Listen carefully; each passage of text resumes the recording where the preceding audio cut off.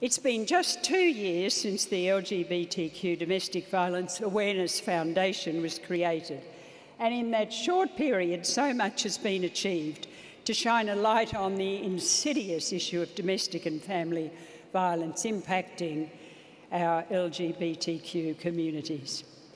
As patron of the foundation, I'm incredibly proud and inspired by the commitment of its members and volunteers to help ensure victims and survivors receive equal, safe and inclusive support.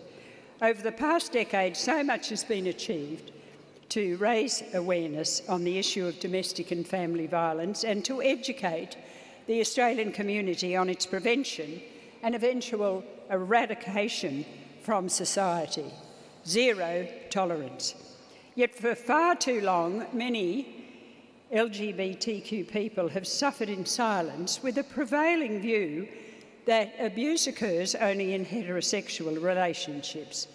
We know this is not true, with research indicating over 60% of LGBTQ people having experienced domestic, family and intimate partner violence.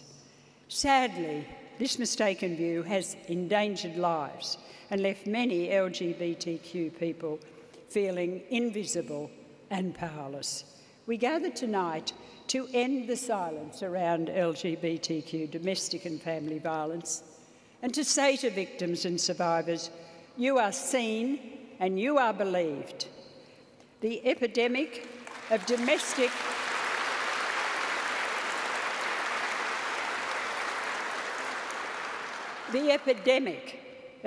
and family violence impacting our LGBTQ communities must end, and tonight we must pledge to continue to shine a light on this issue and commit ourselves to stopping it.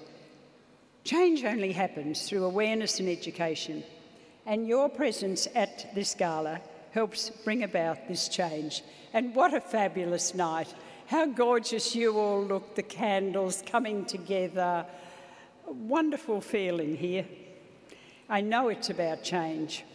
We can and we must continue in our efforts to educate friends, allies, workplaces and communities to identify, respond and support LGBTQ victims and survivors. I think we have to go away saying, what am I, me, myself, going to do to contribute to this change in a real way? The part we play now will change and save lives. Thank you, my friends.